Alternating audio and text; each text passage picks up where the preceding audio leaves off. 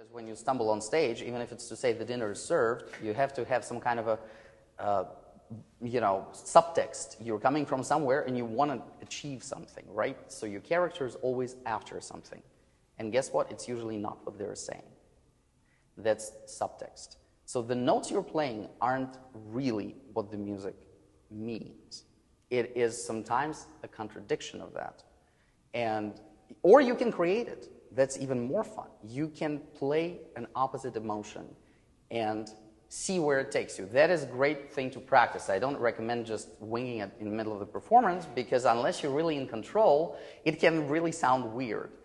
But, for instance, you can play this waltz as a naive 16-year-old person, you know?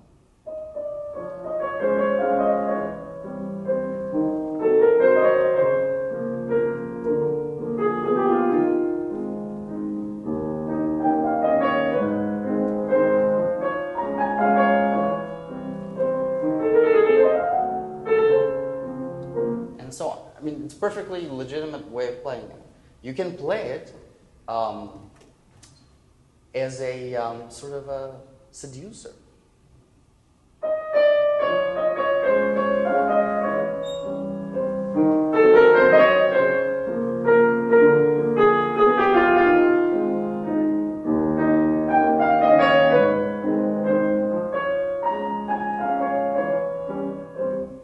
Unless I told you that I'm thinking that I'm playing a seducer playing this, you probably wouldn't think, oh, he's a seducer.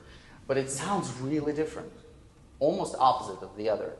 But what enables me to do it is simply switching completely who the story, who the character is, who they are, where they're coming from, and what's happening to them.